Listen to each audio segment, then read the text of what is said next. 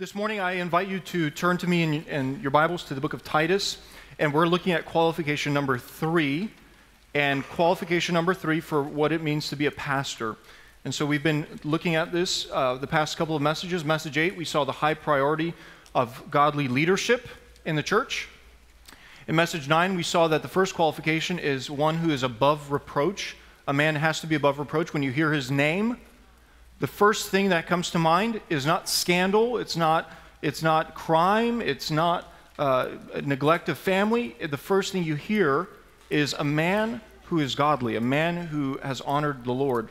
Not a perfect person, but a person who knows that he's not perfect and goes to the Savior who is. Message 10, last week, Pastor Andrew showed us that a man has to be committed to faithful love. And what we saw there is a man must be a one-woman man, a man who has only one faithful love commitment to a particular woman, not to multiple women, not in the case of adultery, in the case of a faithful covenant marriage. We see this qualification that a man has to be a one-woman man. Now, we also said that if a pastor is single, he can still be a pastor. The qualification, it doesn't limit that single men are pastors. It just affirms positively that if a man is committed to a woman, he has to be a one-woman man. Now, a man who is single, who has committed fornication and is in the act of fornication as a believer, would not be qualified for pastoral ministry. Why? Because they are not committed to faithful love. They are not committed to God's view of marriage. They're not committed to the covenant of marriage. So, although it doesn't disqualify single men can also be disqualified by their association with multiple women. And now today we're looking at committed to faithful fatherhood. A pastor must be committed to faithful fatherhood. I just want to read the passage before we begin, do some review, and then dive right into the text. So this is Titus chapter 1, verse 5. This is why I left you in Crete. Paul is talking to Titus, so that you might put what remained into order and appoint elders in every town as I directed you. If anyone is above reproach, the husband of one wife, and his children are believers and not open to the charge of debauchery or insubordination, for an overseer as God's steward must be above reproach. He must not be arrogant or quick-tempered or a drunkard or violent or greedy for gain, but hospitable, a lover of good, self-controlled, upright, holy, and disciplined. He must hold firm to the trustworthy word as taught, so that he may be able to give instruction in sound doctrine and also to rebuke those who contradict it. So I hope you're taking this list every single day of what it means to be a pastor, and I hope you're praying for the pastors of Sheridan Hills, praying through these qualifications and praying through these objectives. Let's just review briefly. The Apostle Paul and Titus served the Lord together for many years, proclaiming the gospel and establishing local churches everywhere they went. So Paul and Titus are longtime comrades in the gospel. They've been partnering. We also see that they constantly had to deal with false teachers. This was early on in the life of the church. The church was still growing. It was kind of an infant in its infant stages, and as a result, it brought in many false teachers, false doctrines as a result, and ungodly worldly behavior leftover bondage to the Mosaic law. So we see all of these compounded, and now Titus is dealing with cleanup on Isle Church. So he is dealing with the problems, and in several of the letters like 1 Corinthians and 2 Corinthians, we talk about a hatchet man. What does a hatchet man do? A hatchet man goes and cleans up the shop. He just goes in and he gets things done. And Titus is that type of guy. I mean, if you're going to send a person to the church at Corinth, who are you going to send? You're going to send Titus. Because Titus is going to show up and he's going to say, okay, we've got a lot of work to do here. And then he's going to report back to Paul. So in 1 Corinthians and 2 Corinthians, you see Titus mentioned as one of the men who went to go relieve some of those false doctrines, false teachers, ungodly behavior, and he and Paul partnered together. Number 3, Paul's first concern for Titus is establishing godly leadership in the churches of Crete. And that should be your primary concern for the church today. What are the leadership of that church like? Are they godly? Are they like God? Are they Christ-like? Are they being conformed to the image of God? That should be your concern. It was Paul's first concern, and it should be your concern. Number 4, qualifications for elders, pastors, spiritual leaders are given in 1 Timothy and Titus, and you can add to that 1 Peter 5. Just write that, 1 Peter 5. Go home and read 1 Peter 5. What are elders, pastors, spiritual leaders to do? By the way, let me just say that there are only 2 leadership positions in the church. 2 primary leadership positions in the church. And we're not talking about other men who are leaders who are helping facilitate things. We're not talking about that. We're talking about 2 offices. And the 2 offices in evangelical churches are only pastor and deacon.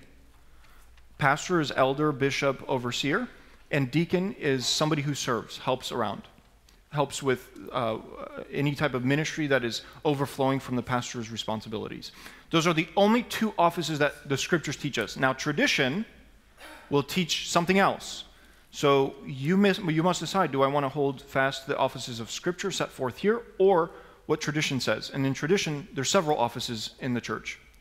But for our purposes, and for what the Scriptures teach, because Sheridan Hills is a Bible-believing church, we hold there are 2 offices, pastors and deacons. So this church has 2 offices, pastors and deacons.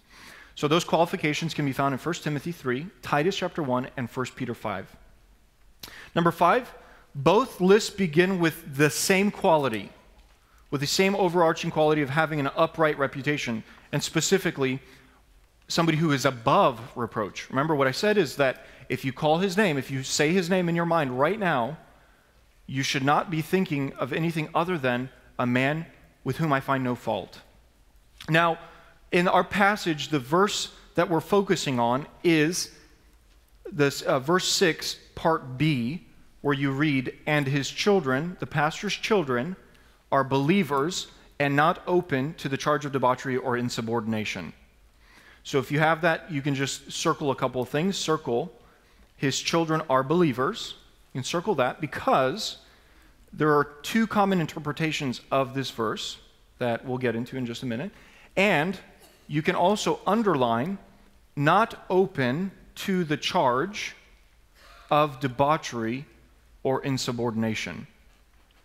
And that's how we split the verse up. We split up first with this claim that children are believers, and the next, the clarification of what that means, not open to the charge of debauchery or insubordination. So if you're looking at this hierarchically, you see first that a man must have children who are believers, and what does Paul mean? They are not open to the charge of debauchery or insubordination. Now, to not be open to a charge is simply saying above reproach. His children are above reproach. It's a top-down situation here. The father is above reproach, his wife is above reproach, and his children are above reproach. That's what we get here.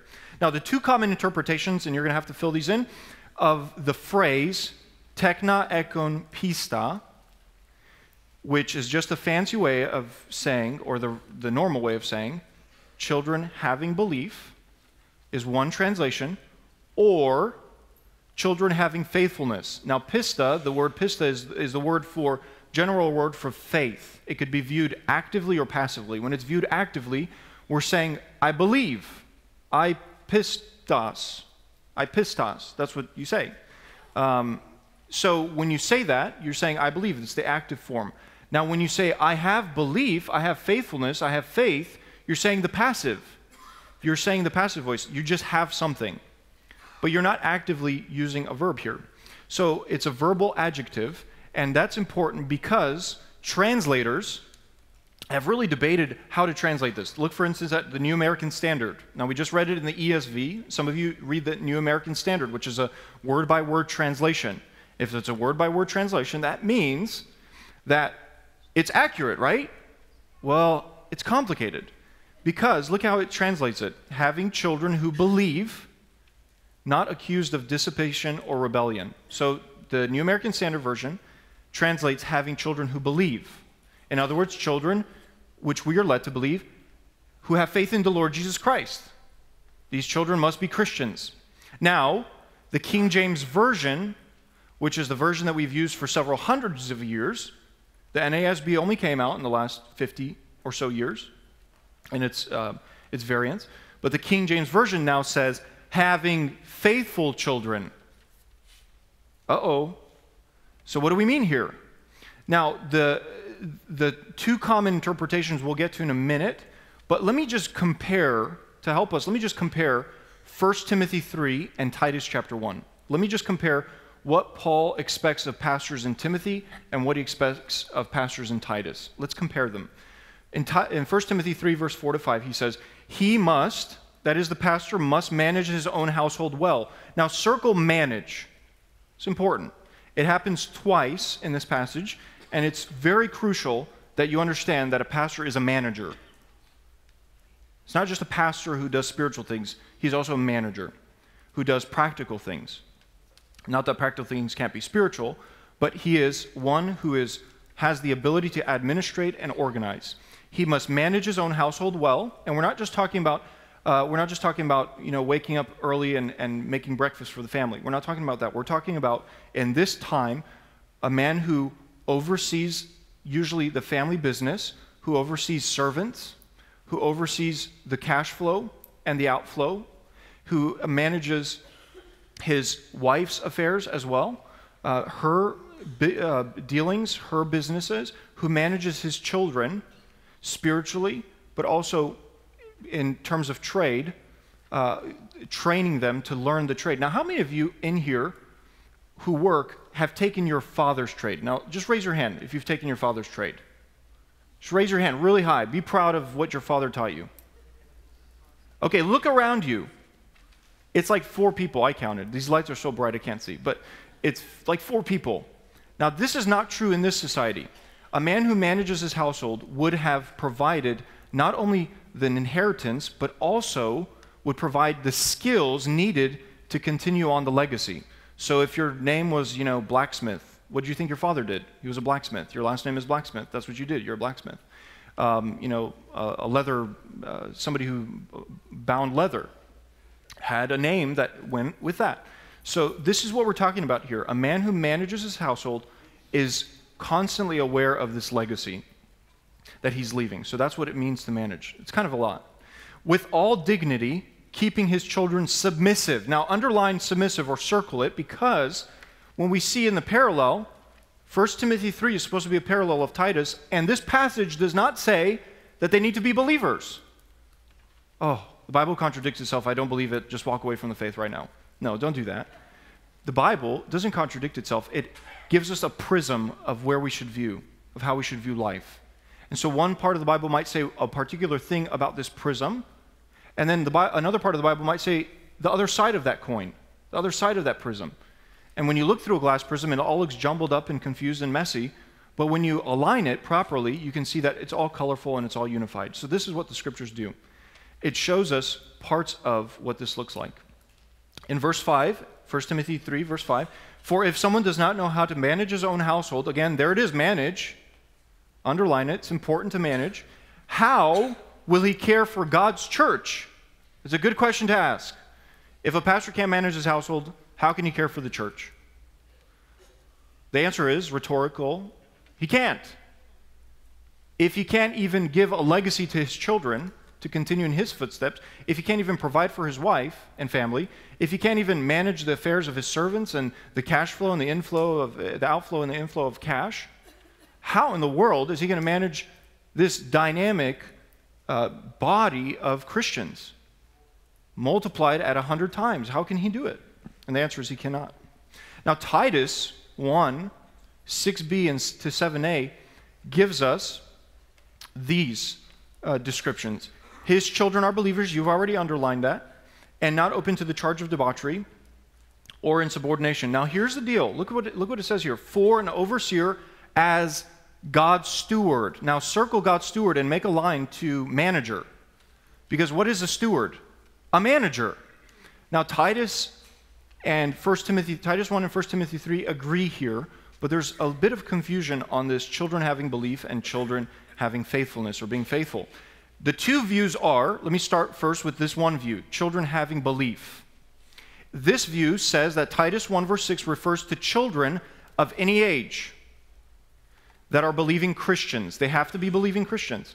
However, the reference to debauchery suggests that Paul is referring to grown children, because a young child can never, in any form of the word, be guilty of debauchery. Now, debauchery simply means somebody who is lewd or wild or drunken. It just refers to a lifestyle. Think of the prodigal son. How old was the prodigal son when he left? Not old enough to claim his inheritance, because we know that because he asked his father. So he's probably young. And he left, took his father's inheritance, and was living a debauched life. He was in debauchery. Now that's a bit of what the picture of debauchery looks like. So they say, people of this view, that children have to be Christians, say that when Paul says debauchery, he means grown children. Grown children. This man, this pastor, has to have grown children who are Christians. But number two, pista, the verb for faithfulness or belief, is used actively here. And it's better rendered as belief, to believe. It's a verb. And it needs to be viewed that way. And not as faithful, which is passive. And that's in 1 Timothy 4, for example. Faithful pastors. Timothy, your responsibility is to raise up pista pastors, faithful pastors. Now, it's assumed that they're believing, because if you don't have believing pastors, then they're not faithful, obviously, which is the third point. Unbelievers are never in Scripture referred to as being faithful. They're never referred to as being faithful. So, the proponents of this position would say, therefore, children having belief means an elder has to have children who are Christians. Are you tracking with this? This is crucial. It's important, and we'll get to why, but it's important. So that's number three. Unbelievers, people who do not have Christ, are never described as faithful. So why would Paul say that children have to be faithful and not mean that they have to be Christians? They have to be Christians.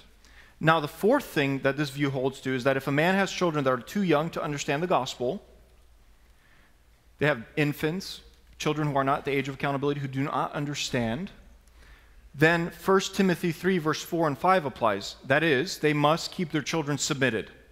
They must discipline their children. They must use corrective discipline and penal discipline. That means they have to teach, instruct positively, but also use the rod negatively to teach their children to be submissive. Okay, so that's the first view, children having belief.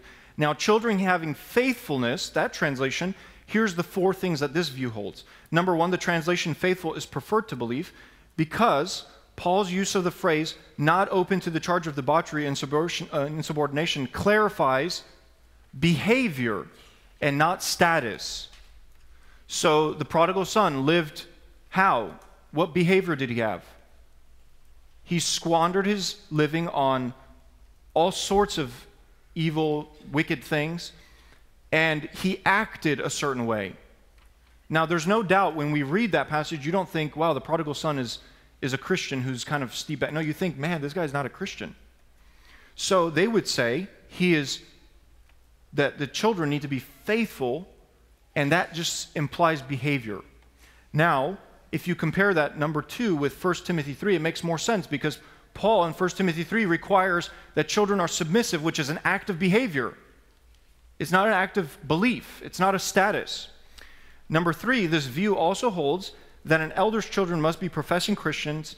That view is too complex. It does not answer enough questions. For instance, why do we say that a man has to have believing children when we are not responsible for another's salvation? That's one of the questions you have to answer if you hold the first view. If you hold the second view, what you have to answer for is, why aren't the pastor's children Christians? Sure, they're faithful, they look good, but they're not Christians. So that's the problem here. The objection is, why aren't the pastor's children Christians? Number 3, the view that an elder's children must be professing Christians like I said, is complex. Therefore, it is more likely Paul meant the simpler translation, which is that they must have faithful obedience. So all I'm doing is presenting the views to you and helping you see the complexity of the issue But we're going to get somewhere with this. I don't want to leave you with doubt.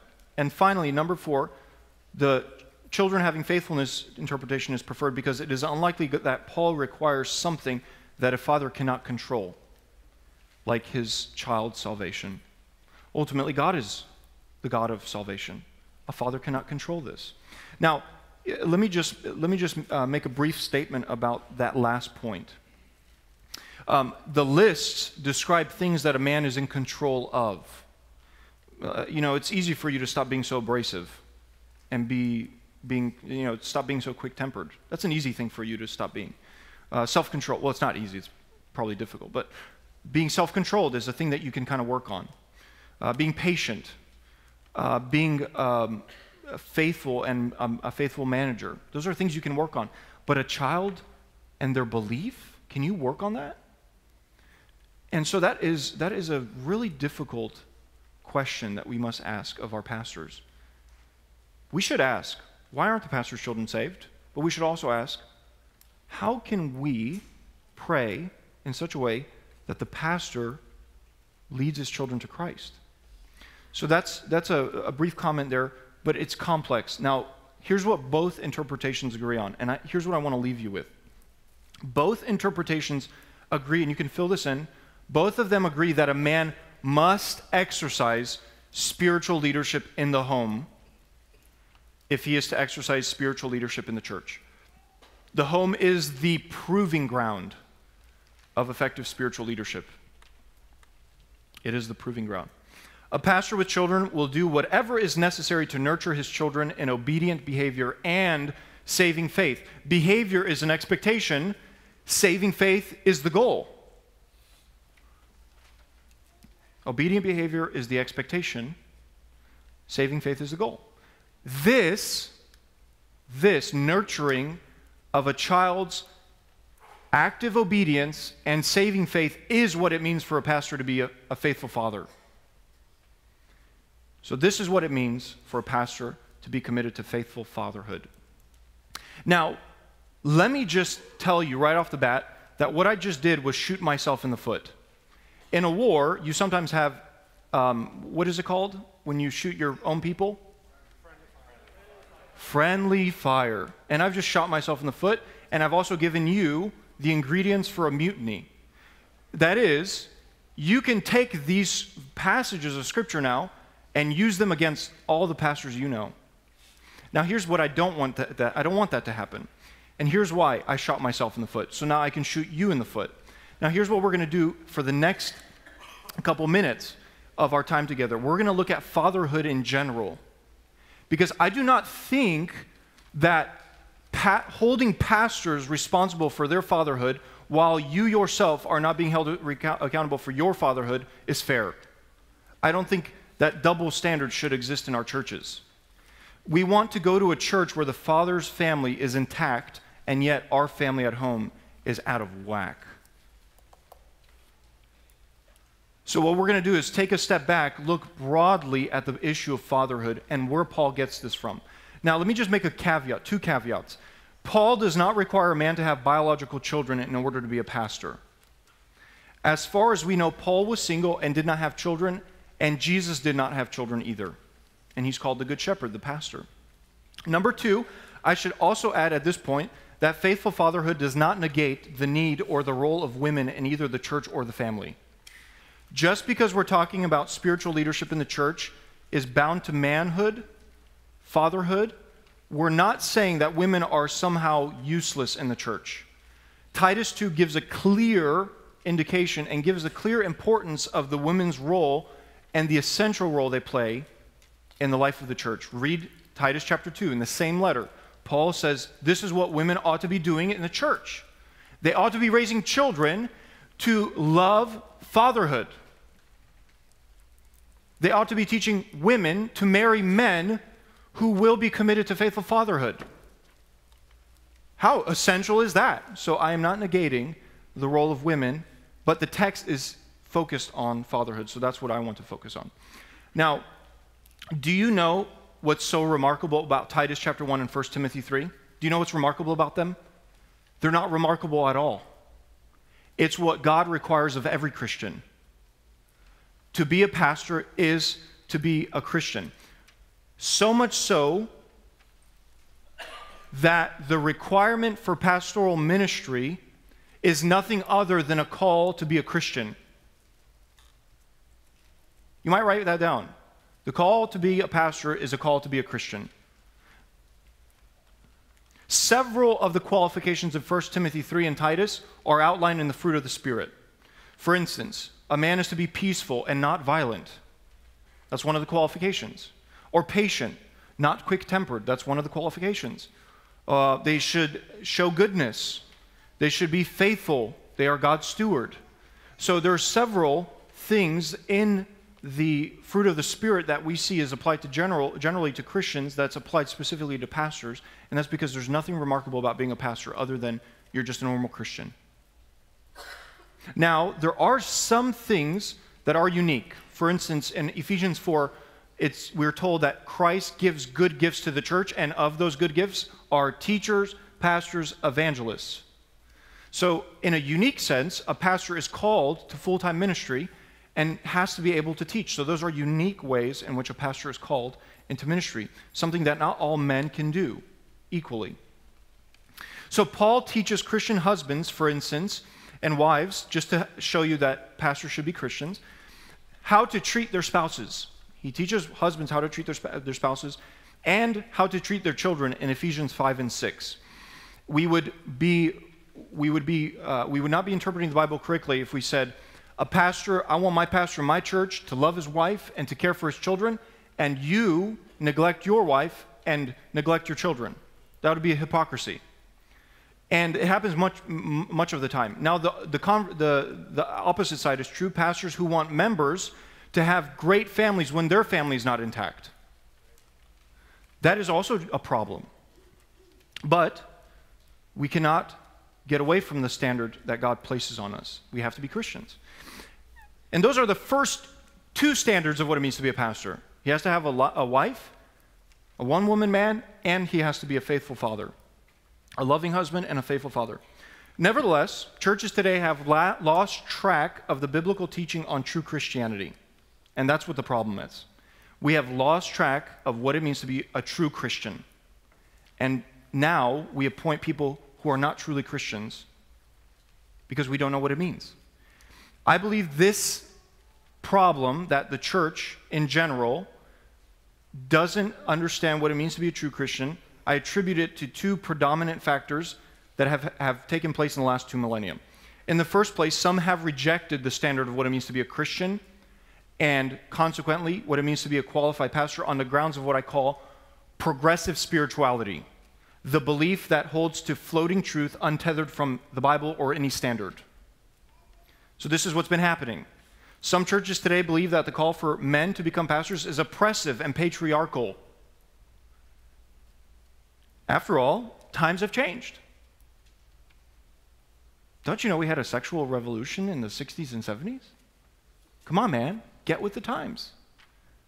Pastors can now be women too. So the times have changed. We should change too. Progressive spirituality. Let's progress. That's what it means to be a true Christian. Getting with the times. The second movement, which is owing in large part to high church evangelicalism. By high church, I just mean all the bells and whistles, all the garments, Roman Catholicism and Eastern Orthodoxy. And it's what I call detached spirituality. The belief that regular churchgoers, commoners, and church leaders live in two separate classes, the commoners and the spiritually elite, where the spiritually elite are detached from and worship apart from commoners. These two movements, where on the one hand everything goes, everything's permitted, just get with the times, man, be progressive, and on the other hand, where the tradition of wearing funny priestly garments is the fad. As a result, we have sidelined the Bible and the basic teaching of Christianity, and consequently, what it means to be a true pastor. So those two things, I think, have really morphed our view of what it means to be truly a Christian. Ask yourself, am I truly a Christian? And what does your mind immediately go to? Do I look like the culture? Am I like the culture? Or am I among the spiritually elite? If that's where your mind goes to, you do not understand true Christianity. But if your mind goes to, what does the Scripture say about what it means to be truly Christian, then you're on the right path. I think you're not far from understanding what true Christianity is. We have to be careful of these two dangers. Namely, be like the culture to be like Christ makes no sense, and be among the spiritual elite, a class that does not exist in the church. Pastors are not above parishioners. Pastors are Christians and fellow believers with their brothers and sisters in Christ. There is no righteous standing that I have apart from Christ. Being a pastor will not get me into heaven faster than you. Trust me, brothers and sisters, if we both were to die right now, we'd both hit the gate at the same time. Because Jesus does not show partiality. He gives faith to all people who believe, not a spiritually and commoners. To be clear, let me just be clear about these two movements. They are like rat poison to a rat. Very delicious and fatal. It is very popular to become part of something that says, let's be like the culture. And it's also very popular and attractive to be part of something that says, let's just be spiritually elite. Both are deadly because both miss the mark of what it means to be a true Christian. And here's how they miss the mark. If you think that the Bible changes and that there really isn't absolute truth, how do you know that your view is absolutely true? You can't. In fact, you can't even know if you're here today. Now, just to be safe, pinch the person next to you and see what happens. Make sure you're really here. Now, if you think that the Church of Jesus Christ is divided into spiritually elite people and common faith people, then what does that say about your God? Isn't he partial? We have to see that Paul's teaching on spiritual leaders is not something he made up to fit his culture, and that he did not intend to create a class division in the church. Paul knows that male leadership, and in particular faithful fathers in the church, are part of God's good design and plan for his people in the church and society at large. Name the biggest problem in society today, and I tell you, among your list will be fatherlessness. I want to show you this morning that this teaching about faithful fatherhood is grounded, first of all, in God's very own character. God's very own character, and in the second place, in the Scriptures. Now, when we look at faithful fatherhood grounded in God, in his own character, and in the Scriptures, we'll be able to answer some difficult questions that face the church today. So we're going to look at what are the challenges that face the church today. And so with that, I want to dive right into the example of faithful fatherhood in God. Number one, God is the eternally perfect Father. You have to understand this about God the Father. And there are several passages. I did not put any passage from the New Testament because I do not want you to think that this is a New Testament idea. God's fatherhood, the image of God as Father, is in the Old Testament. And there you go, 15 times I've given you scripture references that you can go home to and look at. God is referred to as a Father in the Old Testament, and this image of God is also among the images that we see of God as a rock, as a husband, as a judge, as a lawgiver, and as a warrior. This is an image of who God is, and the image of Father is not a result of men writing scripture and saying, let's project our view onto God so that coming generations can argue about whether God is feminine or masculine. That is not what people intended when they wrote down Scripture. God, the image of him as Father, is God's self-revelation. He told us he's a father. We didn't tell him he's a father. Now that's important because if you struggle to love your earthly father, you will have a hard time loving your heavenly Father. Because your earthly father was a jerk or whatever, insert blank here, you will have a hard time loving your heavenly Father. And what I want to dismiss for you is the notion that we project fatherhood onto God. You should not think of your earthly father as an image of what it means to worship the Heavenly Father. You should think of your earthly father as an outflowing of the Heavenly Father, whether good or bad.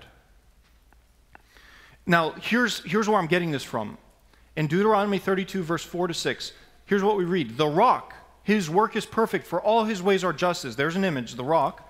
A God of faithfulness, there's the word faithfulness, and without iniquity, just and upright is he. They have dealt corruptly with him. They are no longer his children because they are blemished. He's talking about Israel. They are crooked and twisted generation. Do you thus repay the Lord, you foolish and senseless people? Is not he your Father who created you? So he's a Father that creates.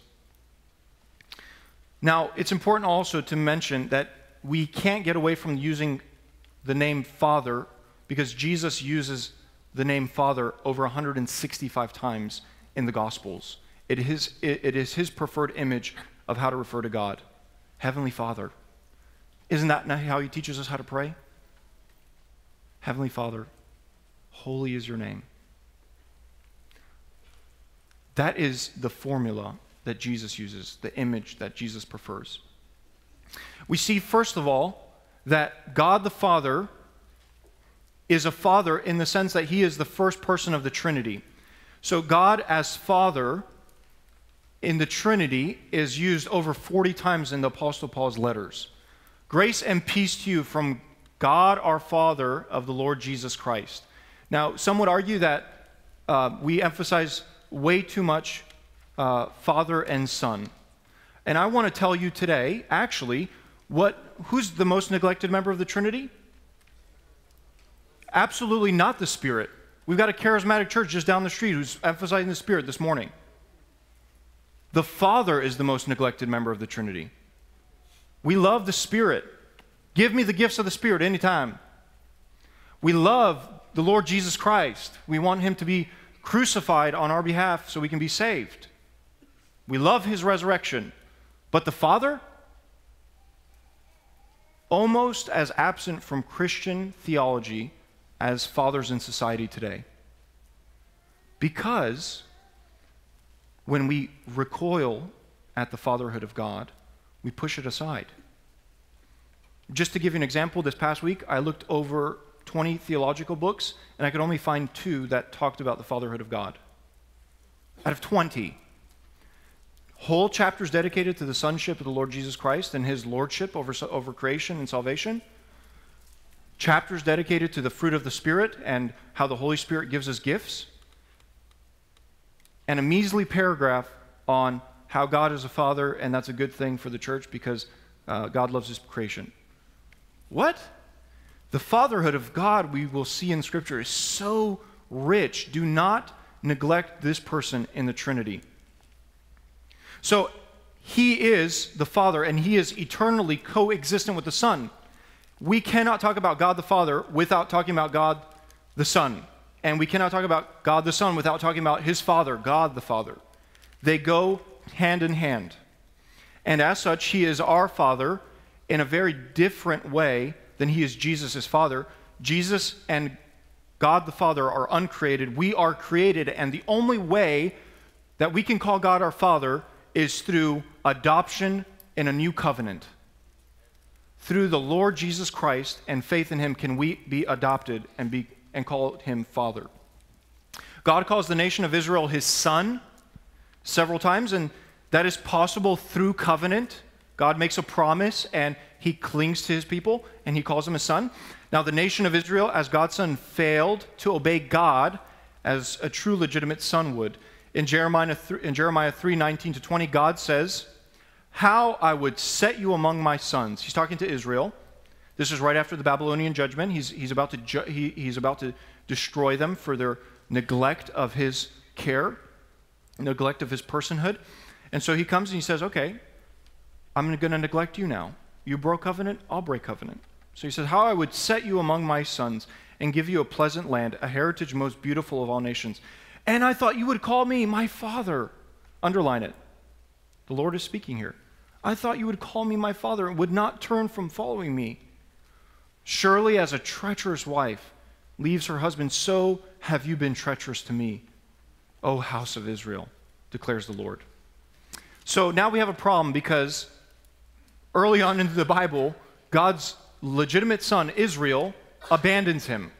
So now God is somewhat sonless, and Israel is fatherless. Now here's the deal. What happens across the Bible is we get this progression, and we see that Israel failed to be a good son. But now, in Jesus Christ, the title of son is fulfilled. Out of Egypt, we hear when Joseph, Mary, and Jesus went back from Egypt to Bethlehem, we hear, out of Egypt I have called my son. And now the word is talking about Jesus Christ. When Jesus is baptized, it says, this is my beloved son, in whom I am well pleased.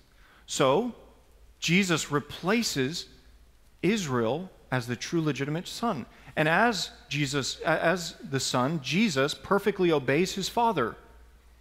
This pattern of obedience, father-son obedience. And part of the eternal plan between God the Father and God the Son is the Father's plan to sacrifice his Son, who would die willingly so that he can honor his Father and obey him, and so that God can become the personal Father of all who believe in the Lord Jesus Christ. Jesus was forsaken by the Father. My God, my Father, why have you forsaken me? So that all who believe in Jesus can hear not only the forgiveness of their sins, but my beloved children in whom I am well pleased. All fathers and mothers at Sheridan Hills must know how to lead their children to the Lord Jesus Christ by showing them the love of the Father, the sacrifice of the Son, and the transformation of the Spirit. Do you know that? Brother, sister, if you're a mother, father, single mom, single dad, do you know the gospel? So not only is the Father the first person of the Trinity, but he is the creator of all people. He is the creator of all people. God the Father is the creator in a very general sense, and the number one criteria for being a father is you have to be a creator, right? Fathers create. What do they create? Sons and daughters. So they are creators. They image their God in that way. God the Father, in a general sense, is the Father of all people because he created everybody, and this does not mean that all people will be saved. I'm not teaching universalism. The belief that just because God created all people and he's the Father of all people, in a general sense, that all people will be saved. We know that this is not true because Jesus said the road to destruction and hell is wide and many follow it, while the road that leads to life is straight and narrow and few go onto that. So I'm not saying that universalism is true, but I am saying that God is the Father of all people in a general sense. We all have a maker that we will meet in judgment. You will meet your maker, whether you are in Christ and love God and have a personal Father, or whether you are out of Christ and have a general sense of a heavenly Father. You will all meet your maker because God is first and foremost our creator, and as such, he demands our allegiance. And when we don't give it to him, we deserve punishment and death. Now, God is also the provider of all the universe. God is also the provider of all the universe. And theologians have described the invisible force at work in the world, in the universe, that keeps things moving and well-oiled. They have described this as the providence of God. Providence is, the doctrine of providence is simply a doctrine that says God provides for us in a general sense and in a specific sense. Now, in a general sense, in 1 Chronicles 29, verse 10 to 12, we see that God is great and power and glory belongs to him, and that all the heavens and the earth is his. Now, God can do whatever he wants with the heaven and the earth. In Matthew 10:29, we read that 2 sparrows are sold for a penny, and not one of them will fall to the ground apart from your Father. God knows when birds hit the ground. Remember that hunting trip that you went on last week when you shot a bird you weren't supposed to? God knows. It says right here, not one of them will fall to the ground apart from your Father. The state might not know that you did it, but God knows. Matthew 5:44-46 shows us in a general sense that he makes his sun to rise on the evil and on the good. This morning the sun rose and you were under it, and so were wicked people. And he sends rain on the just and on the unjust. So it's not just that you were having a bad day and it started raining and it got worse. You might be righteous, but the guy driving next to you who was hoping for rain got the rain, not because God somehow loves him more than you, but because in a general sense, God makes it rain on the wicked and on the righteous. That's the providence of God. He orders the world in this invisible force, and we call it the providence of God. So God is an example to us in faithful fatherhood in very practical ways. He's a creator. He creates. But not only that, he provides. Interesting. What does a husband do? What does a father do? Provides. So in a very practical way, are you like God? Do you provide for your family? So we've seen that he is always a father as well. Remember, he's the first person of the Trinity, eternal. Now, what is not true of fatherhood today in society is their ever-presence. God the Father gives us the example of sticking around by showing us that he's eternal. There will not be a moment when he ceases to be Father. He will always be Father. And yet, in society today, fathers are not eternal. They're disappearing. This is because we've fundamentally misunderstood the nature of God. Now, the way forward is to continue to root ourselves in who God is. Forget about the past, move forward. Think of who God is now. You can still be the father that you haven't been by looking at God the Father. You can still pursue righteousness in your family, even though you've not been the father that you need to be. Now, I'm speaking to fathers directly, but mothers who have the task of raising their children by themselves, is it not good news that you have a heavenly Father? That you have a husband is another image in Christ?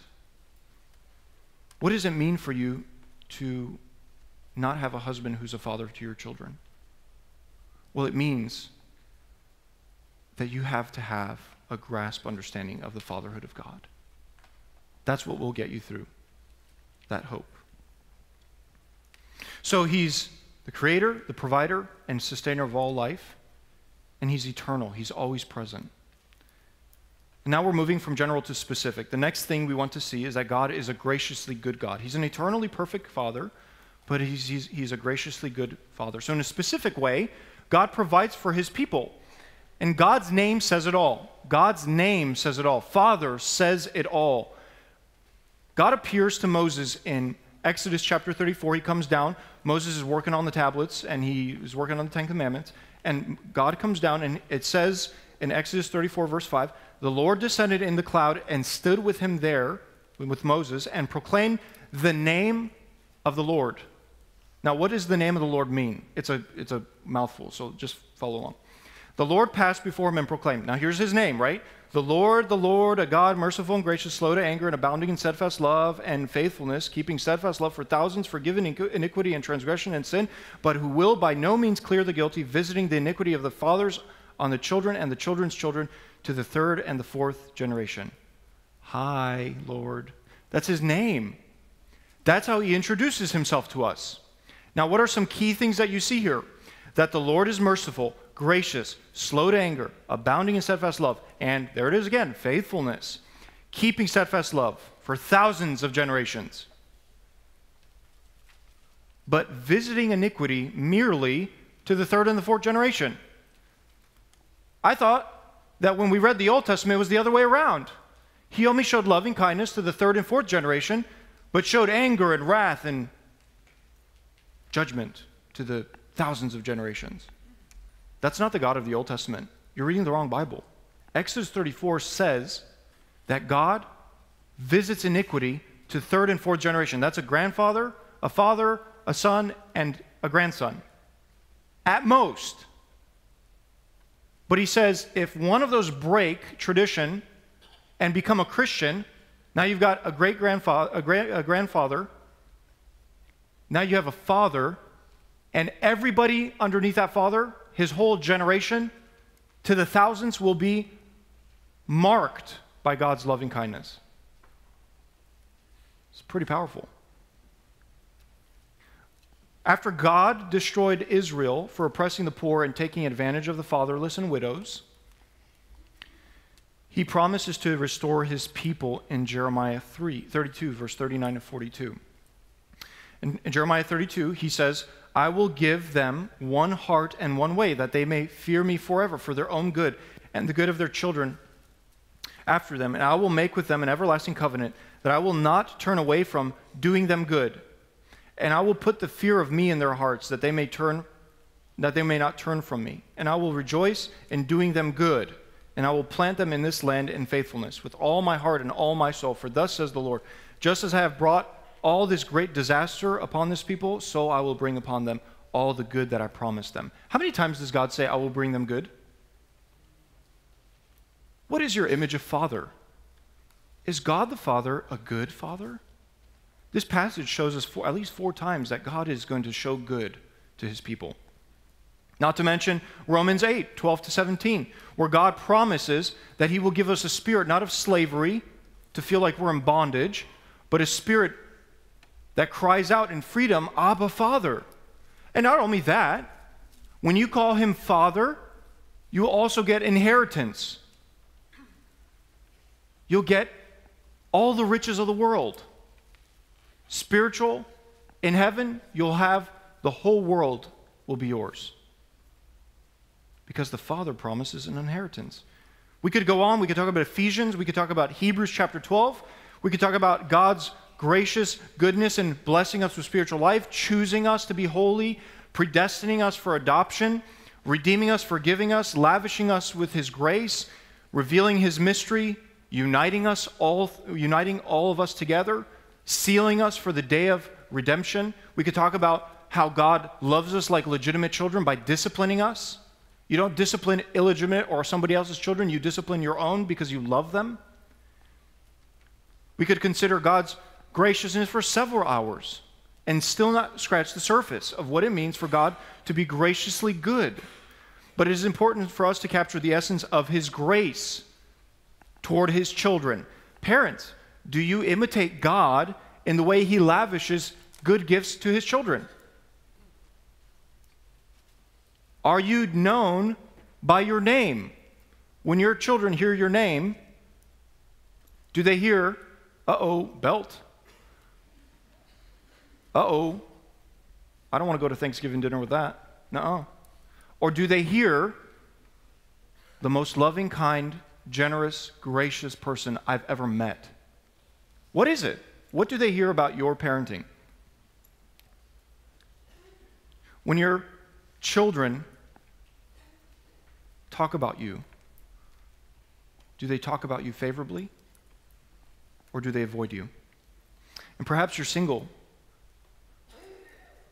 Perhaps you don't have children. Are you cultivating these godlike characteristics in the way you treat people? Do people know you by your name for these qualities? The call to faithful fatherhood is not only seen in God's character, but we also see that the call to faithful fatherhood is seen in the Scriptures. I've made several lists here, and I hope you take them and look at them. They're all from the Old Testament, and I want you to see why it's important to emphasize fatherhood. Faithful fathers understand, in the first place, that masculine identity, to be a man, is rooted in creation. In the first 2 chapters, we have a working thesis of what it means to be a man. A man is to bear the image of God, have dominion over and subdue creation, partner with his wife to be fruitful and multiply and fill the earth, work and keep the Garden of Eden, obey God's commands and impart them to his family, lest he and his family die. And that's just in the first 2 chapters of the book of Genesis. Now, Adam fails miserably because in Genesis 3, we see that he couldn't protect his family. He failed to bear the image of God as a representative by allowing Satan to eat. He failed to have dominion and subdue the snake, the serpent. He did not partner with his wife. And he did not keep the garden. And he did not obey God's command and brought judgment on his whole family. He failed in all respects to be a true man. So what happened that leads us to today? Our broken society, our broken world. Faithless fatherhood. You see why this is a big problem in the church? Because faithless fathers destroy churches. Just like Adam, at a larger scale, destroyed the unity that we have with God.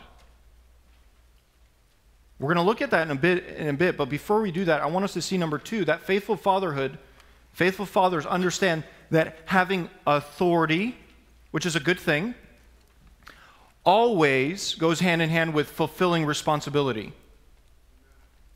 Faithful fathers who want authority have authority because they fulfill their responsibilities. If you do not fulfill your responsibilities in society, in the church, in school, in work, in all these avenues, then you don't deserve authority. Now, this can be applied broadly to men and women. Authority always has with it responsibility. Always. There's never a separation. A faithful, responsible father in the Old Testament, for example, modeled faith and commitment to God, reminded his family of God's salvation by leading them to observe festivals, celebrated the traditions of the Exodus, managed land and possessions according to the law of God, provided for his family's food, shelter, clothing, spirituality, and rest, protected his family from threats, served as a representative for his family at the assemblies, at the gatherings, maintained peace among his family members, made personal decisions that would benefit his family and society, consecrated his firstborn to God, delighted in and loved his children compassionately, guarded his own reputation to not bring shame to his children, taught his children wisdom, disciplined his children so that they could learn obedience, ensured an inheritance for the coming generations, and warded off unsuitable male suitors from his daughter. That's what it means to be a faithful father in the Old Testament. That is no less true today than it was thousands of years ago. Faithful fathers do those things and more. We haven't even touched the New Testament, and there's a whole chapter on discipline. Hebrews 12. Please take this list and put it in your bathroom. Just cut it, paste it. Because what you need to see is fatherhood is the very fabric and essence in the Old Testament of the functioning of society. Let me give you an example. King David had 4 sons. We all know King David made drastic errors in his leadership. He took Bathsheba to be his wife at the expense of Uriah, his best warrior, at his expense, at the expense of his life. He lied, he showed deceit, and when confronted, he poured judgment on himself cluelessly, just without realizing what judgment he was pouring on himself. And remember, David was man after God's own heart. Interesting. So what happened? David told Nathan, when Nathan confronted him, this man should pay back fourfold. And how did the man pay back fourfold? David paid back with his 4 sons. Amnon raped his sister, his half-sister. Adonijah led a revolt against his father. Absalom took the kingship, and Solomon had more than 1,000 wives and made political allegiances with Egypt, the people who you're not supposed to like. They kept you in slavery for several hundred years. When we read the commentary of how David's kingship failed and how his sons turned against him, how that fourfold curse was fulfilled, Do you know what 1 Kings chapter 1, verse 6 says? He never asked his son, "Why do you behave like this?" That just should send a shiver down your spine. The commentary for why David was a bad king is because he never asked his children, "Why do you act the way you're acting?" He was busy sleeping around with Bathsheba. And at the expense of the kingdom. Because here's what would happen. Remember, with the legacy we live on as fathers, David had Solomon. Solomon made political allegiances that were no-no, and then showed his son, taught his son to be foolish. Rehoboam launched a civil war in Israel and split the kingdom and brought upon God's judgment. Do you see how far fatherhood stems? David was dead when Rehoboam was in the scene and making these decisions. David was long gone. And yet fatherhood destroyed the fabric of society, destroyed the religious assembly of Israel, destroyed the unity that God had with his people, led other leaders by example to oppress widows and orphans. I mean, how important is fatherhood? It's crucial. Before we end, I want to draw our attention now to the goal of faithful fatherhood in the church today. The goal of faithful fatherhood in the church today. Certainly, there are several examples that we can look at positively. We've looked at one example, God our Father, perfect, never makes mistakes. And we can also see several other examples in the scriptures. But right now, what I want us to do is focus on three things that we can do, Sheridan Hills can do, to help this problem. Number one, Sheridan Hills, we can help this problem move forward in hope. We must grasp that faithful fatherhood, or lack thereof, is a spiritual issue. This is not a societal problem. It's not an economic problem. It's not a familial problem. It's not an education problem. It's not a school problem. It's not any of these problems. Before it is a spiritual problem. Remember, I said that we have abandoned God's design for manhood. And this is where we find ourselves today. But the way forward is to remember that this is a spiritual issue. And because it is a spiritual issue, the hope that we have is the Spirit of Christ in us who helps us win these spiritual battles. If we want to change society, do not look at society and say, "Look at society." Look at the church. This is the first place we need to look. Look at Sheridan Hills. Look at other churches. Look at the church in general. That's where it starts. The solution starts here. Now, here's where it starts. Here's how it starts. Here's how it works. This is what Jesus and the New Testament writers understood so perfectly, and this is what we must grasp this morning. There are many of you here today who do not have children, and you might even be single. And here's how it's a spiritual problem. Jesus tells us in Mark chapter 10, 28 to 31, he's talking to male disciples here, and he says, Peter says to him, "See, we have left everything and followed you." And Jesus says, "Truly I say to you, there is no one who has left house or brothers or sisters or mother or father or children or lands for my sake and for the gospel, who will not receive a hundredfold now, in this time, houses and brothers and sisters and mothers and children and lands." Now, why doesn't he mention fathers in this list? Because he's talking to men who are supposed to be spiritual fathers in the church. So when we look at Jesus, he says to us, Sheridan Hills, you might not have a father and you might not have children. You might be a single mom, or you might be a single lady with no children. But guess what? In the church, though you do not have children, you have children. Though you do not have fathers or mothers, you have fathers and mothers. Now, let me clarify this because what I just said is pretty counterintuitive. What? I don't have biological children, so the spiritual, what does that mean? Titus, in the letter, in the first chapter, how does Paul refer to Titus in the letter? My true child. Remember, Paul didn't have children. How does he refer to Timothy? My child of the faith. How does he refer to the Galatian church? My children. How does he refer to the Corinthians? Though you have many teachers, you do not have many fathers. How do we know that? Because nobody's rebuking the Corinthians. What does a father do? He rebukes, he exhorts, he encourages. So who is the father of the Corinthian church? Paul. In the first John, the letter that the Apostle John writes, what does he call the children repeatedly? Children, my children, little children. Who's their father? John. John didn't have children biologically. He had spiritual children. What does Paul set forward in Titus chapter 2 as the goal of the church in terms of discipleship?